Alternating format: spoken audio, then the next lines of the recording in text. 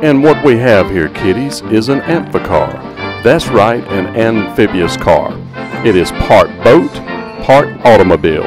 You can drive it on the road just like a car, or run it right off in the water just like a motorboat. Stand by to watch the launch of the Amphicar.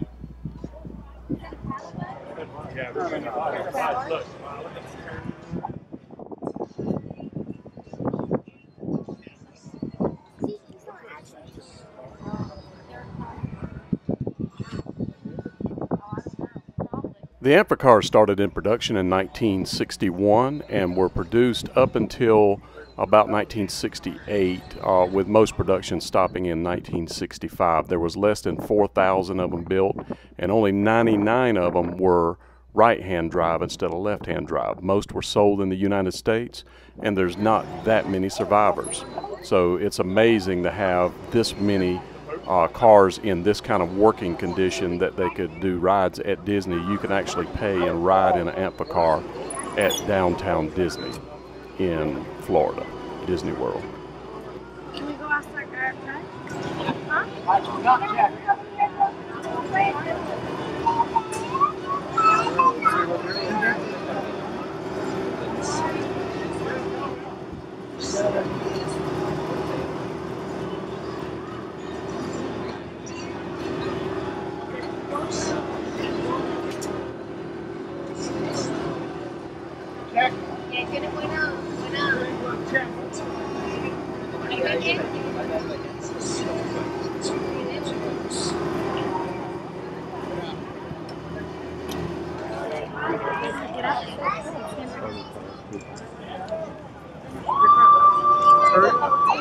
Sorry.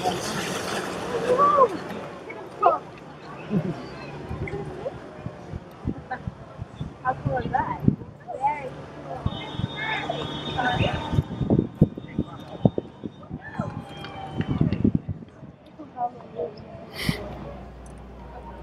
You can drive the Amphicar around just like a motorboat and then come right back to the shore and drive right back up and go get you something to eat right there at downtown Disney.